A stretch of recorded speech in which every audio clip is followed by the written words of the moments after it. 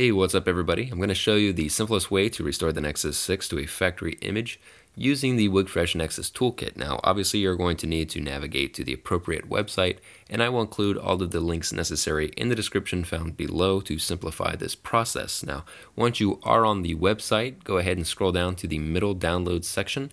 You'll click on the NRT Android file host link and download the file from the mirror appropriate to you. And once you have in fact installed this application or program, you will then proceed to see that it will launch system notifications and pop-ups indicating that ADB has been initialized and any necessary updates are being applied to the toolkit. After this process has completed, it will present you with a model type selection menu. From here, you're obviously going to select the Nexus 6 as your device. Now, the second drop box is going to state that you need to select the current running Android build, but don't let this confuse you. Just go ahead and select the Android 5.0.1 build LRX22C, as this will make it a lot easier to unlock, root, and decrypt after the restoration process if you so choose. Once you have selected your device and builds, click Apply. You will then be followed by a USB debugging dialog box, which will basically make sure you are in fact in debugging mode in the developer options to have this Nexus Toolkit work with your phone. Now, once this is complete, just go ahead and click OK to continue. You'll be followed by a dependency downloader screen, which will show you the files necessary to download in order to root, install custom recoveries, and disable encryption in the future from after the restoration process if you so choose. Once that is completed, it will automatically advance into the main program. From here, you will begin the initial setup process by clicking on the full driver installation guide option. You will then advance to Step 3 tab, where I also recommend you follow the Google Driver installation solution by selecting that option. You will be presented with a dialog box. Just click OK and it will basically tell you that you are updating the latest fastboot drivers. Once you have gone through the setup process, exit the driver configuration guide and return to the main program.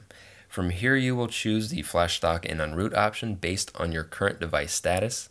Be aware before you do proceed, your bootloader is in fact unlocked first. If it is not, cancel and choose the unlock option and follow the steps necessary to unlock the bootloader before you proceed.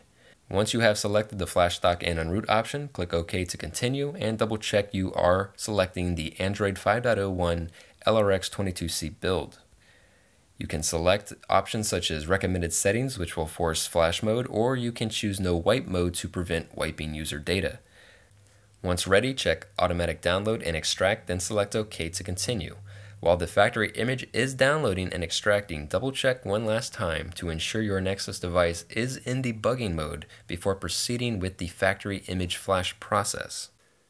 Once extraction has completed, it will automatically place your device into the bootloader mode. It will then give you a confirmation dialog box. Just go ahead and click OK to start the automated flashing process. This will usually take anywhere from 2 to 5 minutes, and then once it is complete, it will reboot your device, which will normally take another 2 or 3 minutes, and then you'll be back on stock factory image Android. Anyway guys, I hope this video helps. I'm going to go ahead and let it run through to show you the rest of the process. But go ahead and punch that like if you enjoyed this video, and definitely subscribe to my channel if you want to see more videos like this in the future. And as always, I will catch you guys in the next one.